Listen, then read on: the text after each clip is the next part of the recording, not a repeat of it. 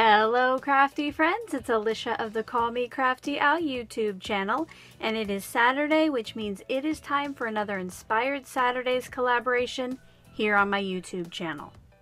I hope you'll stick around, find out who inspired me this week, and find out how you can go see how I inspired her.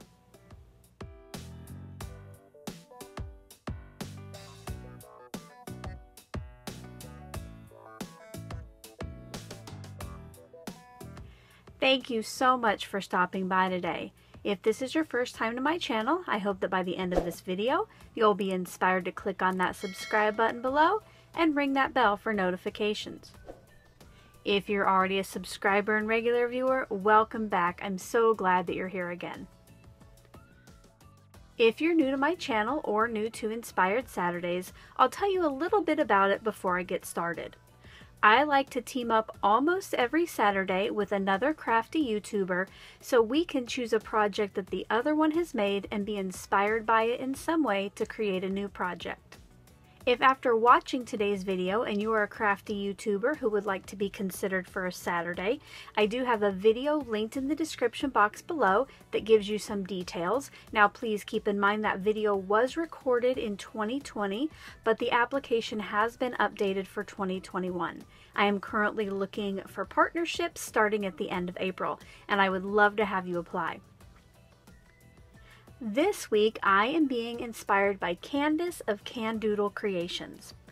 I recently found her channel on YouTube and subscribed, and then it was almost that same week that she was a guest on Mary Gunn's Craft Roulette. And let me tell you, she seems like such a sweetheart. She makes lovely projects, and if I was like 15-20 years younger, I would love to be her crafty best friend. Now, I have her YouTube channel and her Instagram account linked in the description box below, so make sure you check those out, get subscribed, follow her. Lots of eye candy. I know you're going to like her. Today, I'll be taking inspiration from the project that you see up on screen. I will have this Instagram post linked in the description box below, so you can go look at it a little bit closer if you want to. What drew me to this card today, and what you'll see later in my card, are the image with the halo around it and that frame. I just thought that those were some pretty neat elements, and I wanted to bring those into a card that I'm going to create. Now don't forget, when you're done with my video today, at the very top of the description box below is a link to Candice's video. And I don't know yet what she's going to take inspiration from that I have made, but I can't wait to find out with you. Before I get started on the process, I'll tell you the main products that I'm going to use. As always, if I add anything later on, I will be sure to have that in the voiceover. But if I ever leave you with any questions, leave those in the comment section below, and I'll get back to you just as soon as I can. For my focal point today, I'm not going to be using a floral to color in like Candice, but when I was rearranging my room over the last couple months, I rediscovered this silhouette stamp that I had from close to my heart. I just love all the fun little ladies, and I will be using this girl right here along with the sentiment that says, "Be yourself, everyone else is taken." One thing I would like you to take away from today's video is this stamp set, like I say often, is probably, 15 years old. Maybe not quite that old, but definitely more than 10. And you know what? It still stamps. I can still use it. Make sure to look back and kind of rediscover your stash and see how you can use your old stamps in new ways. For my inked halo, I will be using Gina K Designs Tranquil Teal ink, and I did go ahead and pull out my blue blending brush. Say that 5 times quickly, because I seriously had to say that 5 times before it made it onto the video. I will be doing some embossing of my card base, so I got out this Doris chevron embossing folder. For my frame, I'm going to be using kind of a brushed gold metallic cardstock. For my die cutting, I got out my Hero Arts Infinity dies in rectangles. This is one of my best purchases ever, I have to tell you. Let's get crafty! Because I will be ink blending over the image, I do want to go ahead and stamp this first thing so it has some extra time to dry. I will be stamping it with Memento Tuxedo Black ink onto Strathmore Bristol Smooth for a nice blend. Now this paper does have two different sides. One is a little bit more rough, so I will be stamping on the flatter or the smoother side. But it's not perfectly smooth, so I did go ahead and bring in my MISTI so that I will be able to stamp it a few times until I get a nice solid image. Not only have these stamps not been used too much, but my Memento ink pad is pretty dry, so I knew because of the texture on the paper and the ink that I would definitely want to use my MISTI for this. Now I did pull out that die that will be the biggest on the frame later, just to make sure that my placement of my stamps was good before I inked those up and started stamping. I think I ended up inking up and stamping this image and sentiment 3 times until I had a nice solid black. Because the center of the gold mat will be covered by the stamped piece, I'm going to be cutting my gold frame from the middle of that. This is a great way to save on cardstock and paper, especially when it's something specialty like this. I chose the 4th and 5th from the smallest for my frame. To hold these dies in place while I do my die cutting, I brought in some Scotch Blue removable tape. This will hold the dies together, but it will also, when I pull it away from the cardstock or pattern paper, it does not ruin it. I centered those as best as I could, and then I ran these through with the metallic cardstock on my Cuttlebug. To add some dimension and height to the frame, I did go ahead and bring in 2 scraps of white cardstock, and I ran this through with those same dies so I could create 2 layers of frame to glue behind that gold one. Because these frames are pretty intricate, I did bring in my art glitter glue with that fine tip point to adhere these pieces together.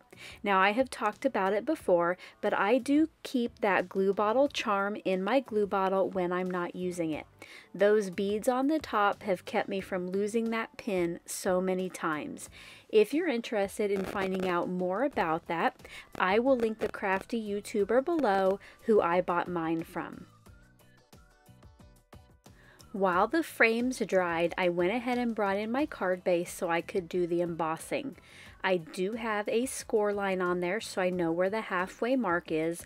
So what I do is put my card front into the embossing folder and line up that score line with the edge of the design on the inside of the folder. I just like the extra texture this gives the front, especially since my white border is kind of large. Here's a little close-up of that so you can see the difference. Now that my stamped image has had time to dry, I'm going to be doing my ink blending.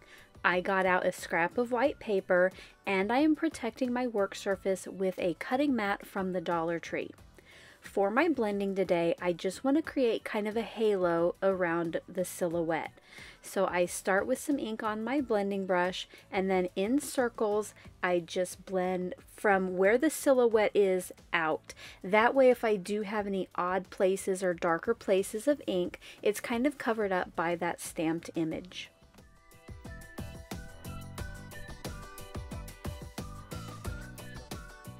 Once that ink blending was done, I brought back in my gold frame, added more adhesive to the back of this, and then I have placed it around the silhouette image. I wanted to make sure that I didn't cut off the silhouette's head with the frame, so once I had adhesive on the back of that, this got placed toward the top, and then just like in the original where the flower kind of hung out from the bottom of the frame, my silhouette's legs are hanging out from below the frame. After the frame had some time to dry, I could then put my card together. I matted my stamped piece with that gold cardstock, and then for some extra dimension, I brought in my big blue roll of foam tape in the 3/4 inch width to add this piece to my card front. I added 3 strips on the back so it would be nice and solid, and then this was just centered in that front. There is quite a bit of shine on this card with all of the gold, but I decided that I wanted to bring in a little bit more and tie in that teal from the ink blending. So I brought in some sequins that I thought matched that nicely, and I am going to use these mini glue dots that are leftovers from Stampin' Up! Kits, and I place 5 glue dots on the front of the card, and then I place a sequin on top of each one. While I finished doing that, I thought this would be a great time to stop by with the QOTV, or the question of the video. Thanks to all of you who have been taking the time to answer these. I've loved getting to know you better. Today's question is, what is your favorite finishing touch to add to your cards? Is it bling? Is it gems? Is it glitter? Is it ink splatters? Let me know in the comment section below, and make sure to include the hashtag QOTV, so I know that you've answered and want me to see it. For me, you know that I like some bling, and most of the time I probably use sequins or gems.